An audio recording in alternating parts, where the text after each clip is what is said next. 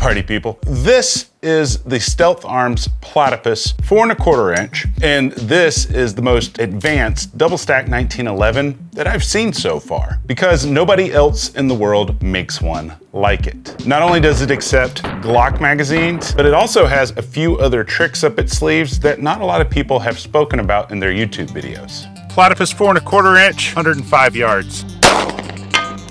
Let me go for the 220.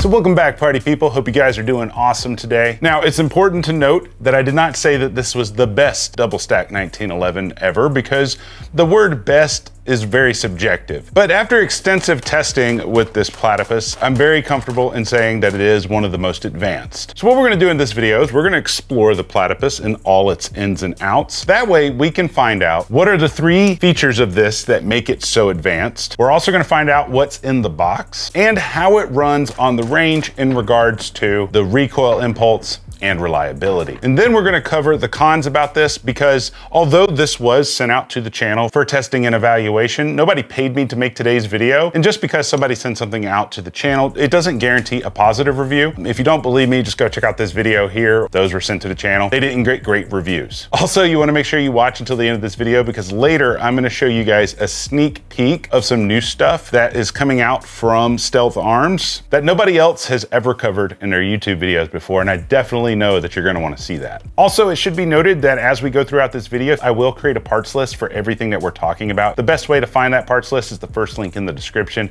I'll also pin that link in the comments section for you as well. And if you guys could do me a huge favor, hit the subscribe button for me. Only reason I ask is it not only does it help the channel, but whenever you hit the subscribe button on any video on YouTube, it trips the algorithm to start recommending these videos out to people that have never been exposed to 2A content before. And ultimately, I think that's one of the best ways for us to help spread the word and to help get more 2A friendly educational style videos into people's feeds. And for that, I thank you. We need to establish what the purpose of this gun is. I typically group handguns into one of 4 different categories. And sometimes if it's a dual purpose gun, it can be in multiple categories. So the first category is collector's guns. The second type is a range toy. Then you have competition guns, and then we have self-defense. And in self-defense, you have a couple different categories. Mainly, you have like concealed carry, home defense, and then you have duty use. Now, this gun can be all of those things. There's different versions that are available for it, which I'll show you here in a second. But mainly, I'm gonna be focusing on its practical usability for concealed carry, AKA home defense. You know, speaking of self-defense, something I've noticed that's very paradoxical is a lot of times we prepare for things that have a very low likelihood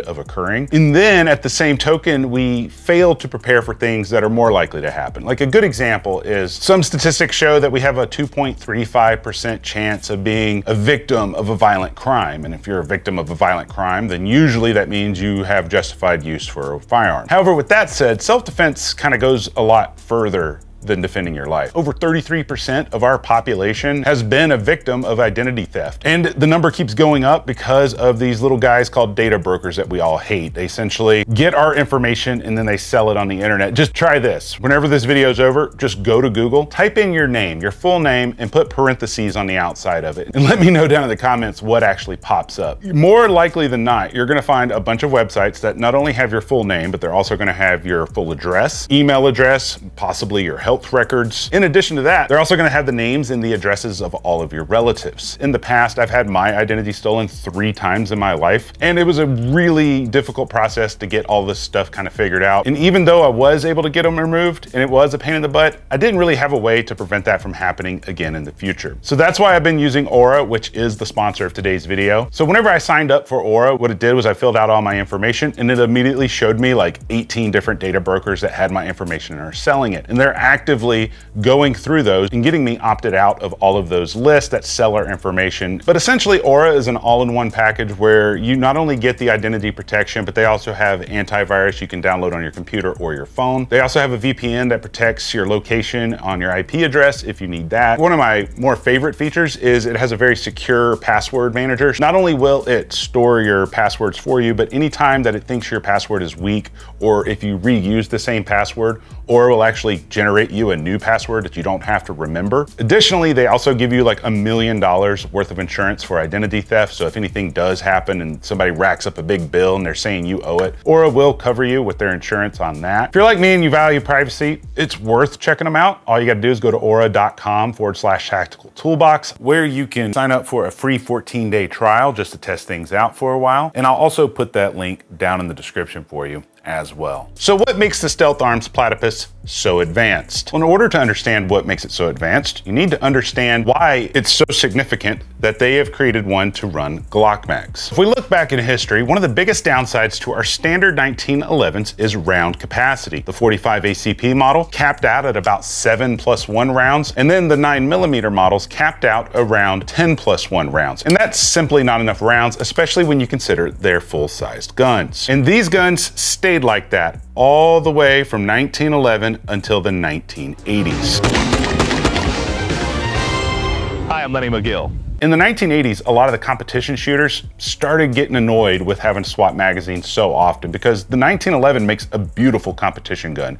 It's perfectly balanced, it has the best trigger of any other handgun ever made, but they were limited. And so a company called Para Ordnance decided to go to the drawing board and create one of the first double stack 1911s. And by 1993, a little company known as STI, we know them today as Staccato, teamed up with Para Ordnance and they released the world's first double stack 1911, aka 2011. Now, although STI solved the problem of fitting more rounds into the grip of a 1911 style gun, they still had another problem: reliability. So if you remember about 6, 7, 8 months ago, I did a review on this gun, or the other version of this gun. It's my own custom 2011 that Legion Precision made for me. It accepts STI, aka Staccato magazines. And if you remember in that video, one of the problems I had is I said whenever you drop these on the ground, and they hit, the feed lips up here start losing their dimensionality.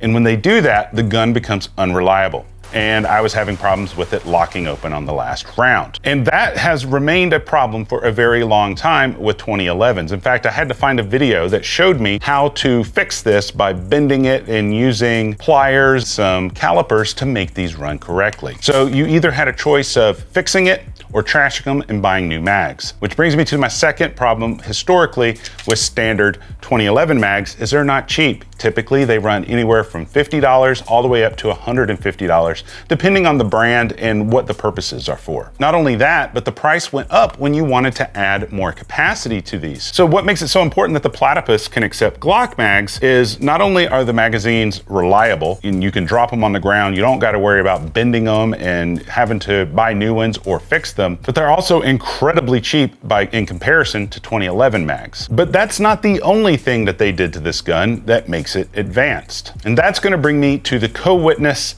iron sights with the red dot. Whenever you mount a red dot, you have two options. You can directly mount it to the slide, or you can use an optic plate. Optic plates work great, but they're not as good as a direct mill. A direct mill allows the red dot to sit much lower and allows your sights to co-witness a lot easier. However, because of the limitations of the mechanics of the slide, you usually have to go with an optics plate if you want to have backup iron sights. Now, the advantage of having an optic plate is if you want to change the style optic that you want to put on the gun, you could just simply buy another plate, swap it out. The downside to a direct mill is whatever you choose is what you're stuck with. They've designed something truly unique that I've never seen before on any other mounting system for a 1911/2011.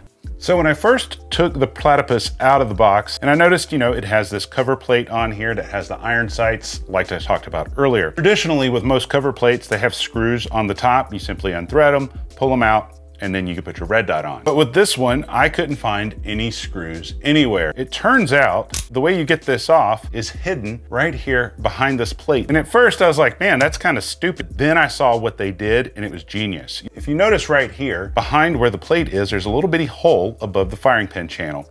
And you simply pull the screw out, your plate will now lift right off. And I thought this was very fascinating because inside the optics footprint, you'll see a tiny little hole right there. And then on the back side of this plate, you'll see a tiny little dimple. And that screw essentially holds it on. And I was like, well, that's kind of a weird roundabout way to do an optics mount.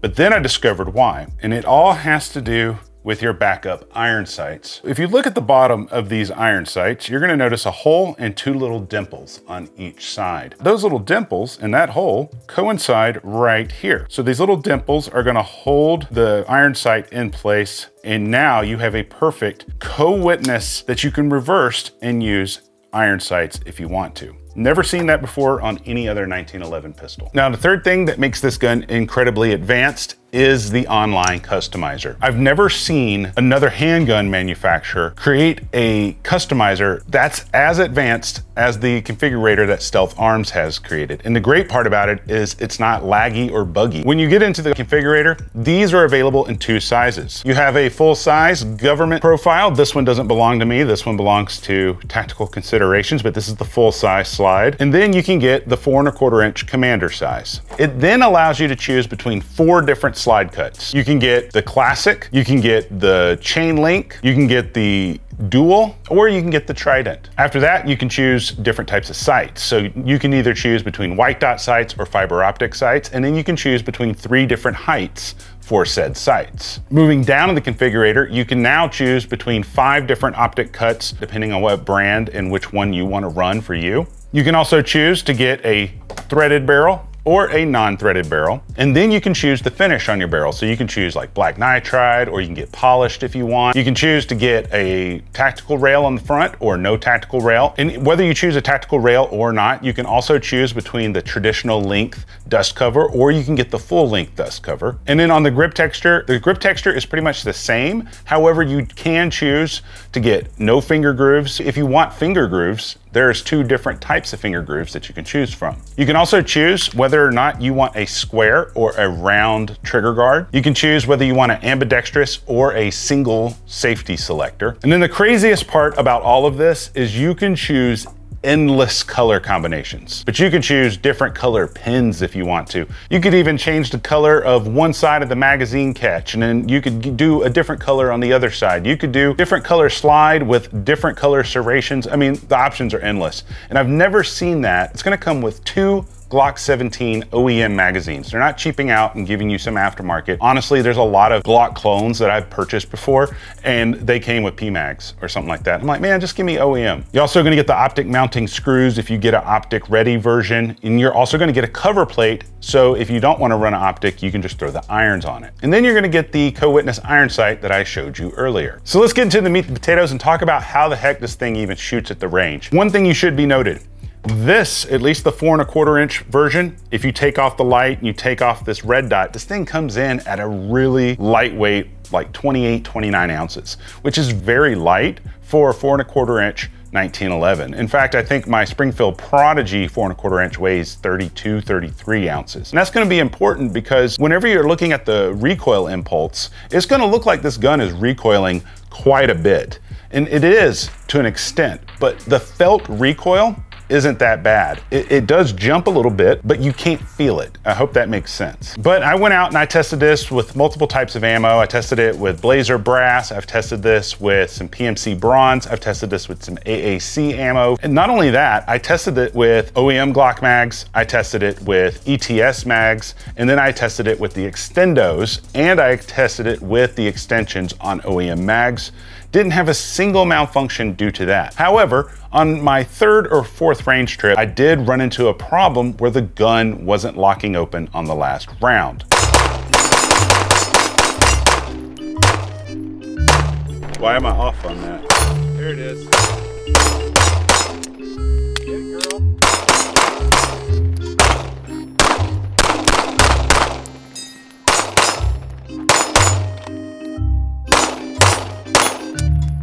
Why is this thing not locking open today? Ah, lost it on that one.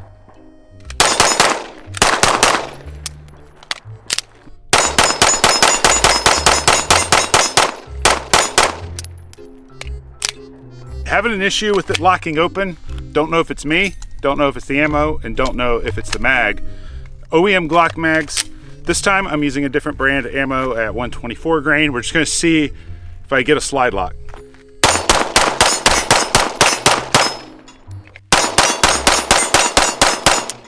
No? Huh. What mag were you using? You try it. All right, Mike's gonna try it. Weird. Huh. All right. You're dragging the slide. Either that or... Let me see one more round. Yeah. I'm not dragging that slide. Okay. Was my thumb barely hitting?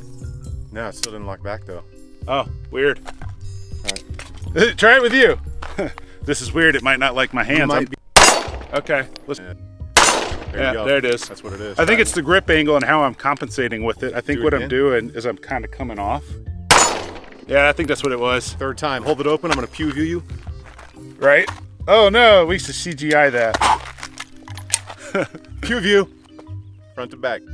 There it is. I know what it is now. So it's...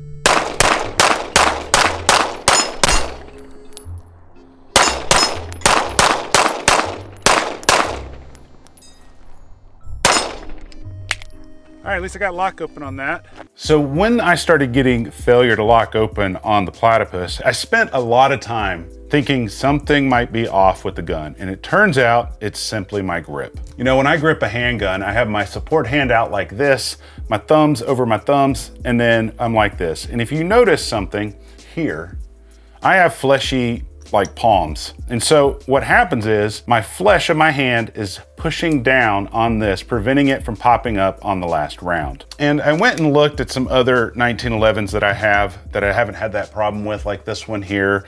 This doesn't mean this is better or worse, but if you look at this one is the Springfield Prodigy, and you'll notice that my hand doesn't hit it. If you look at this one here, which is the Legion Precision Toolbox Edition, you'll notice that my hand doesn't hit the slide stop slide release.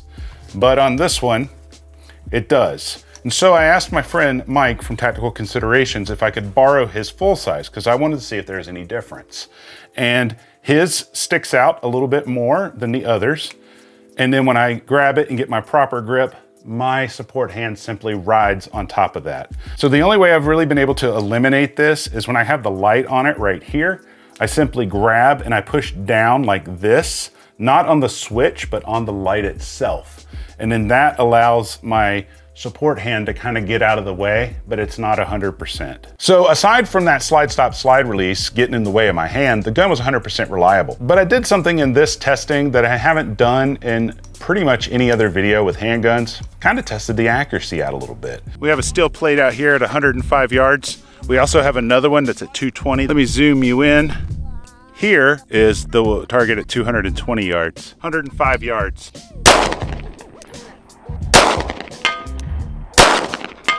Let me go for the 220.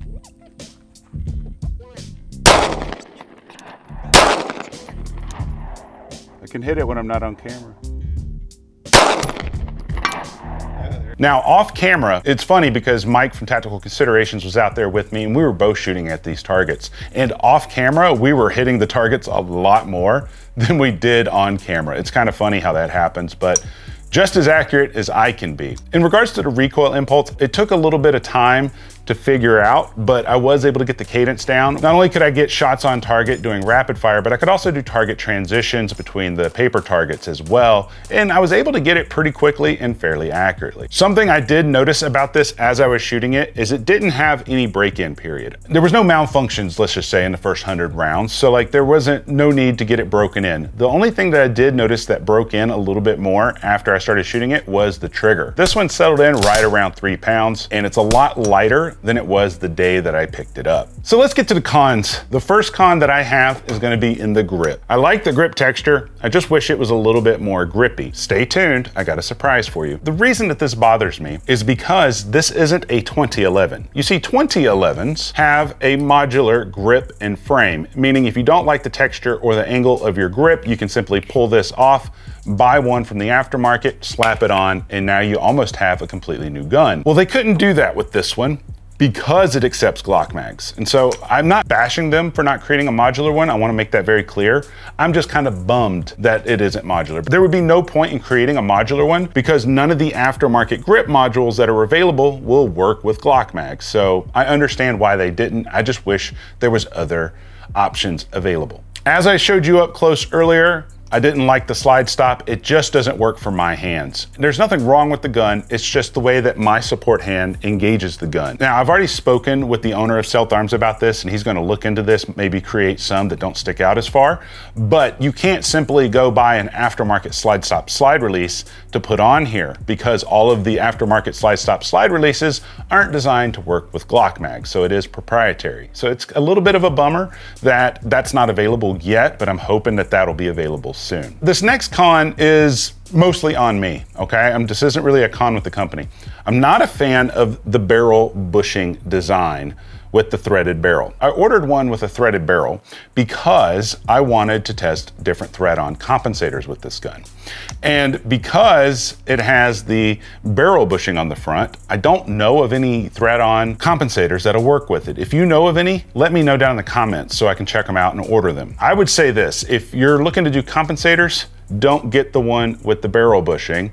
Just get the threaded barrel if you want to use suppressors. Now this next one isn't really a con either. This is more of this would take things to the next level if they could figure out how to implement it, is if they could figure out how to implement a multi-optic direct mill, kind of like Shadow Systems does, and I think there's a couple of other companies that have figured it out. That would make things so much nicer because then you're not stuck with one red dot. Thankfully, a lot of those cons are about to be eliminated because I'm going to show you some stuff that Stealth Arms hasn't even released yet, and I did get their permission to release this. So earlier I mentioned I didn't like the fact that it wasn't a modular grip because although I like this grip texture, I would like a little bit more grip texture. And because it's made of metal, I can't simply stipple it. I could just wrap grip tape around it. They're coming out with a new grip texture and the dang thing is beautiful. So this is called the prickle grip. So essentially it's gonna be a more aggressive texture, but not only that, look how much more beautiful it looks. Even in addition to that, I configured this one where the frame was a different color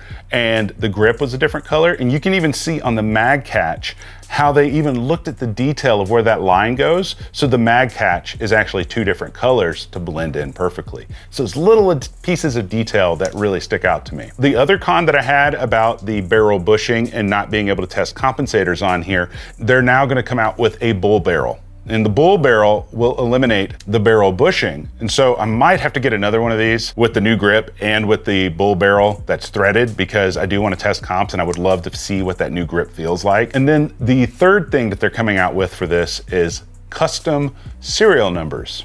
It's a $100 add-on, but if you want a custom serial number, you can now do that. So let's talk about mag extensions real quick, because sometimes when I get these guns that take Glock mags that aren't Glocks, sometimes when you go with mag extensions, they don't want to work, especially when there's a mag well involved. But every single extended magazine that I use worked flawlessly with it. I didn't have any interference issues between the mag well and the extension itself, which is something that if I'm going to see a problem, I'm going to run into it. I'll make sure to have links to my favorite extensions over at the parts list, just in case you want to check those out. Now, when it comes to holsters, there's only one holster I have that really works with stuff like that. And this is one of my favorite holsters. It's a universal appendix rig. And I've talked about this in multiple videos, but it works with any gun that has a Surefire X300 light on it. And this one, it fits perfectly. Not only does this work perfectly, but you can see that it covers up the mag release as well, so you don't accidentally drop a mag while you're carrying it. But let's see how this thing conceals. Put this guy on. All right, if this thing's gonna print, like, you'll see it because this shirt casts a lot of shadows. But there it is, you can't see anything. Honestly, if I was out in public, I would turn my belt to the side because the buckle's sticking out, or I would get a different belt. But I could conceal with this, no problem. Press out and shoot. It's not a big deal. So now the question is, would I carry it? And I'm gonna answer that no for two reasons. Number one, I don't carry guns that have an external safety. I don't train enough with an external safety to trust myself to carry with it. So that's reason number one. And even if I was good enough and trained with an external safety, I wouldn't carry this one until I can get this slide stop slide release figured out so I don't get any malfunctions from accidentally riding it. Aside from that though, Other people are carrying it. For example, the other day I did a podcast with Administrative Results. If you guys haven't seen his channel, you should go check him out. But he has a second channel called Managerial Outcomes. He's doing a podcast on it. So anyways, when I arrived there, we were both kind of taking our guns out, setting them on the table. And he did a review recently on the Platypus, and he's actually carrying it every single day right now. If this didn't have those two issues with the external safety that I don't like and with this thing right here, I would 100% carry it, and I would carry it with an appendix holster. And that brings us to, would I buy this knowing what I know now with my own money? Yes and no. Let's pretend I don't have issues with this slide stop slide release. Yes, however, if I would have bought this version and then I saw the new one that was coming out, I would be kind of bummed. I would have had a little bit of buyer's remorse if I would have got this one first and then that one came out. So that's just my 2 cents. Overall, it's a phenomenal gun. It's worth the price point that they're asking for it because of all the advanced features on it and because it accepts Glock mags. But that's just my opinion. I have a sample size of 1. However, if you want to see another awesome 9mm double stack 1911 or 2011 to check out, go check out this video right here because I go into a lot of detail about it. But until next time, guys, I love you. And you guys stay sexy.